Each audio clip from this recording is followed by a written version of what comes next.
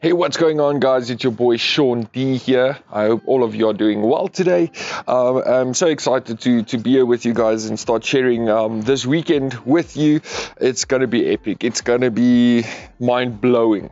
So I've got quite a few things that I need to do this weekend. So first of all, I want to start the revamp on my studio. So I'll show you guys a bit of that.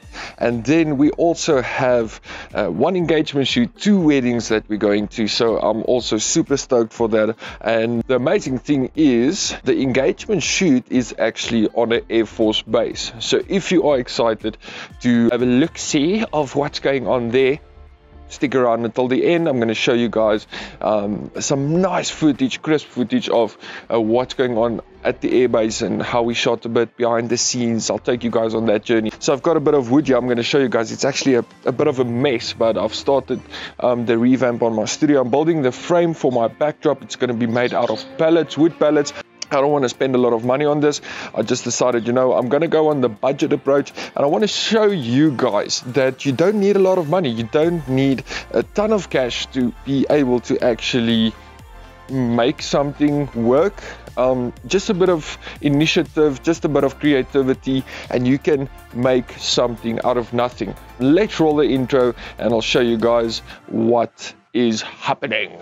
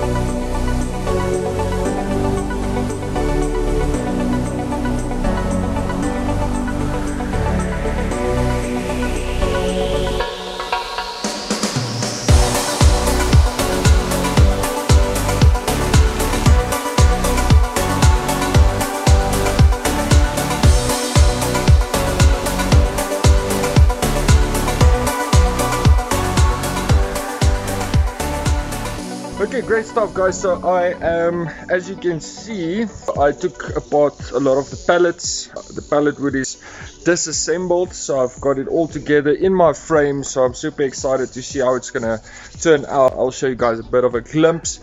At the moment I look like trash. I'm super dirty. I need to get washed up so that we can go to the engagement shoot at the airfield.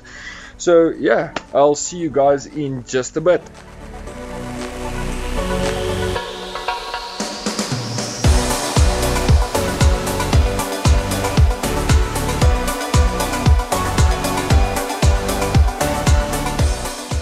Guys, so we just landed here at the airbase in Pretoria, so it's awesome. I'm going to show you guys around, but it's hectic. It's quite cool. So let's get the Zhayun crane set up with the camera, and then we will actually go start shooting. So stick around.